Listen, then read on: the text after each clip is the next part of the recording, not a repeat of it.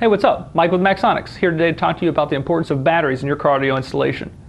The battery provides reserve to your engine during starting. It discharges current to your accessories, and it acts as a buffer between your alternator and all of your electronic accessories. The battery powers everything when your car is off and in the accessory position. Your battery or batteries are important when you're determining what aftermarket audio equipment you can install and have it survive in your application. As demand becomes too great for your alternator, the battery is relied on for its reserve power until the demand drops, and at that time the alternator can catch back up. That's why the batteries are commonly rated in many different ways. The most common way is amp hours. This is a unit of measurement for the battery capacity obtained by multiplying a current flow in amperes by the time and hours of discharge. It is very important to look at the number of hours the battery manufacturer used to determine this value.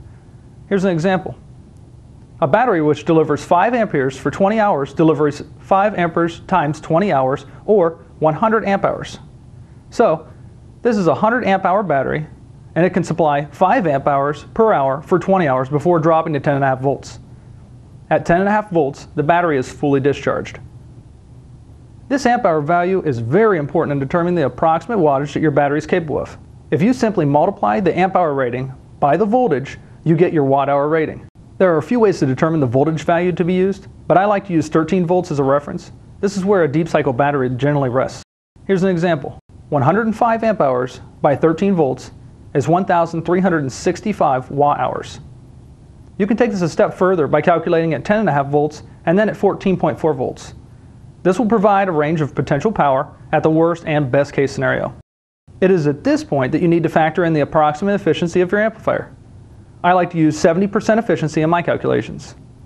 We know that your battery can produce 1,365 watt hours, and your amplifier will consume this and produce approximately 70% of the watts it consumes. Here's your example. 1,365 watt hours times 0.7 equals 955 watts. Now factor in the ampere available from your alternator as indicated in the alternator tutorial, and you will know what your electrical system is capable of. If you're building your system from the ground up, then I'll teach you a quick way to determine what you will require based on specific amplifier selection. Let's say you have a 2,000 watt amplifier and you want the proper electrical system to protect your aftermarket investment. Simply divide the 2,000 watts by 70% efficiency and you get the input power required by that amplifier to get the 2,000 watts. So your example is 2,000 watts divided by 0.7 equals 2,857. To figure the total amperage required by the amplifier, we divide 2,857 by 13 volts. So your example is 2,857 divided by 13 volts is 220 amps. Next, you'll combine the available amperage from the alternator. We will assume that you have a 60 amp alternator and 40% of that is used by the vehicle for normal use, leaving 60% of the alternator output for aftermarket accessories. Your example is 60 amps times 0.6 equals 36 amps. Now you'll subtract the available alternator amperage from the required total amperage for your amplifier to get the amperage required from your battery or batteries. Your example is 220 amps minus 36 amps equals 184 amps. Now you know that you should be looking for a single battery or multiple batteries with a total value of around 184 amp hours. During heavy continuous listening, the voltage will fail and the potential output of your amplifier will be reduced until demand is reduced and the alternator can recharge the system. The demand is rarely constant. Also, keep in mind that we use 13 volts for the example, but your amperage demand will be higher as the voltage drops and, in the same respect, lower as the voltage is closer to 14.4 volts. For this example, we'll assume that you have a 2,000 watt amplifier and that your amplifier requires 138.8 amps of current at 14.4 volts. We figure this by taking 2,000 watts divided by 14.4 volts equals 138 amps. Now, if your voltage drops 1 volt to 13.4 volts, your amplifier now requires 149.3 amps to produce that same 2,000 watts. We figure this by 2,000 watts divided by 13.4 volts equals 149.3 amps. Now, if the extra current isn't available in the system, then the amplifier is reduced to a potential output of 1,860 watts. We figure this by 138.8 amps times 13.4 volts equals 1,860. This should help you see the importance of voltage in your system.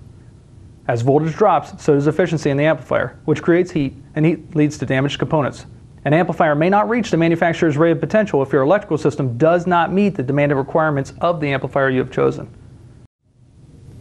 Now, if your installation requires a secondary battery, you're simply going to take a positive wire, run it from your front battery to your rear battery, fuse on the output of the front battery, and fuse on the input of the secondary battery. That way, if you get a short anywhere in between, you don't have a fire. Those fuses will pop and they'll protect your installation.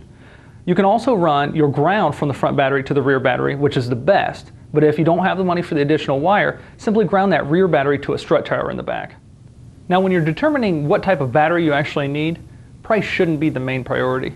You have to understand that deep cycle batteries are different than starting batteries because they've been designed specifically for multiple deep discharges. They'll continue to have reserve on multiple discharges, whereas a cranking battery or starting battery is going to discharge very quickly and not have much reserve. So when you're looking to compile your system and put everything together, you've already figured out what you require as far as your amp hour rating. Definitely consider a deep cycle battery, especially for a car audio application. It's going to provide the most reserve, the best longevity, and best return on your investment.